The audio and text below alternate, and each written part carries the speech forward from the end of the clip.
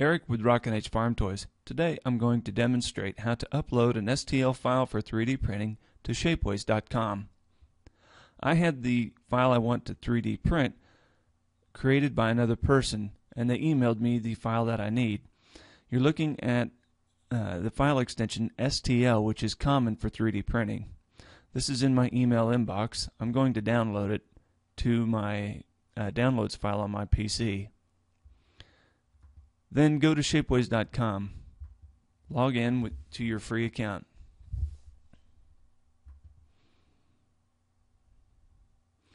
Once logged in, you want to click the tab Make and Sell in the upper middle of your screen.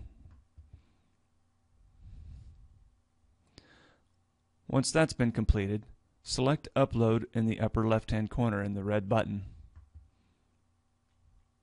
Look for a second red button that says Select 3D File.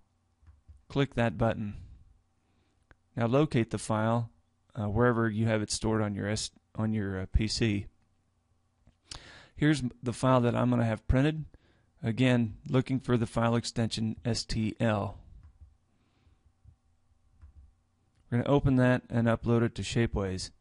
Before you do that, make sure in this drop-down menu here you select millimeters. I can't tell you why that is. The people that have done all my drawings say use millimeters. Click Upload and you're about there. While it's uploading, you should know that when the file is completely uploaded to Shapeways, it'll take a few minutes for the changes to propagate throughout the site. Go back to your email inbox in about 5 minutes and you'll receive an email that says your file is now ready to print.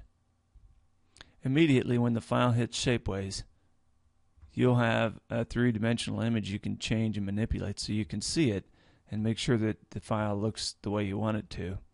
And you can change it and turn it all any which way you wish. Once your file is uploaded, you'll receive an email in your inbox that says your item is now ready to order, and basically just gives you a link to the item. Go back to Shapeways, open up your item, and then you can see under Materials in the Edit Model tab up here, you can see that all the different items that it's available to print in. If you have thin wall problems, which is not uncommon, you'll have to have your artist fix them, or you got to go back and fix them yourself.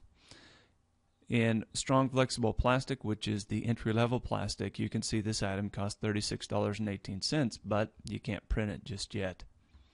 Going down the list of items, you'll notice that Shapeways tells you the problems with different particular material types. So you'll have to scroll down and see if any of them qualify. For this model, frosted detail, ultra frosted detail are both acceptable materials for this product, for this particular model, $64.20, $91 respectively. Going all the way down the item, you can see the different items also, from the different types of steels to precious metals, and then some of them, this model is just too big for Shapeways to do. Now, I mentioned that you can have your artist go back and fix the file, or you can do it yourself if you know how to do it. Shapeways also has a neat feature where if you view the thin walls, it'll tell you where the problem lies. Right here in the problem area section, you can click the buttons, and you can see right here in yellow you have a thin wall. Also, another angle of the same thing. There's this new button here called Fix Thin Walls, and Shapeways will automatically go in and fix that. So I'm going to do that for this model. This will take a few minutes. Once Shapeways has corrected your file for the thin walls, you can go back to your model under the Edit Model tab. Then you will see that under White, Strong, and Flexible, which again is the entry-level plastic, it now qualifies as one of the materials you can print in. So now the model is worth $36.12, your cost per Shapeways, And if you go down the list, some of the other materials still do not qualify. Some have thin wall problems yet. And of course you still have frosted detail and ultra frosted detail. Now the difference between the two plastics is going to be the quality of the plastic. Again, the entry-level plastic is going to have a rough finish. The detail will not be as pronounced, but yet it's going to be very durable. It's remarkably strong. You go down to the frosted or ultra detail. Both of these products have phenomenal detail. They're brilliant. They're well done. The only problem I've had with them is they're very brittle, in my opinion. The parts easily break off. Can happen during shipment, and then once you get them, you bump them just right, the parts seem to break. So you're trading detail for strength in some regard. But that's up to you. You'll have to print them and see what you like. That's how you upload a file to Shapeways.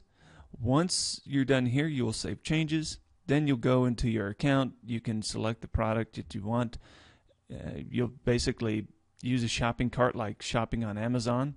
You can pay with your favorite debit or credit card or your PayPal account. And that's how you upload a file for 3D printing to shapeways.com. Thanks so much, and we'll see you in the next video. Bye.